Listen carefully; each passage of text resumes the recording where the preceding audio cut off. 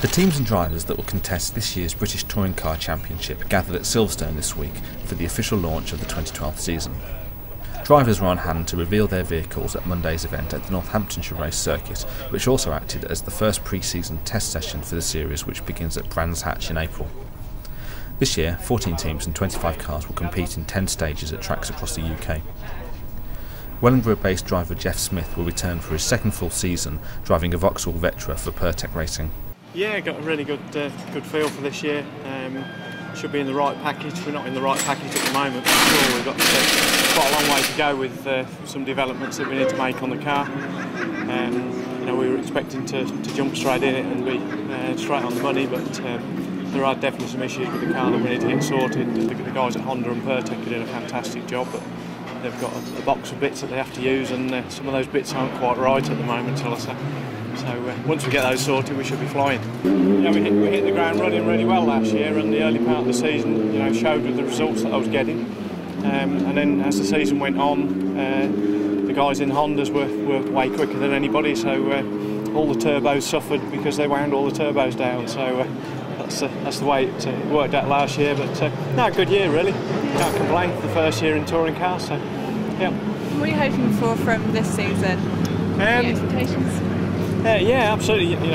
When you look at the package we've got the same package as the Works Hondas.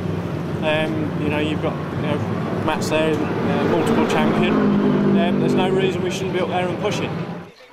After lining up photographers, the drivers took their cars out onto the Silverstone circuit for their first pre-season test.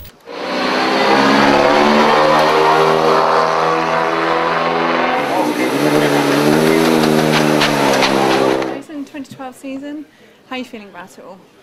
Yeah, really excited. I mean, this is it's a media day. We're a couple of weekends away from the first race, but yeah, we've had a really busy winter building the cars. We've got one complete, one still in build.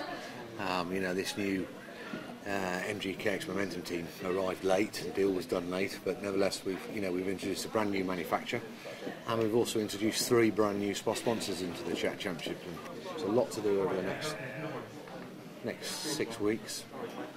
We've got 3 races, almost back to back, in that we have a weekend gap between all the first 3 events, and then we have a break. So what we need to do is make sure we're reliable, reasonably competitive, but we get some good points early on, because those will come in handy later on in the year. And then during that month break, then we can really do some testing and work on the car and try and improve its performance.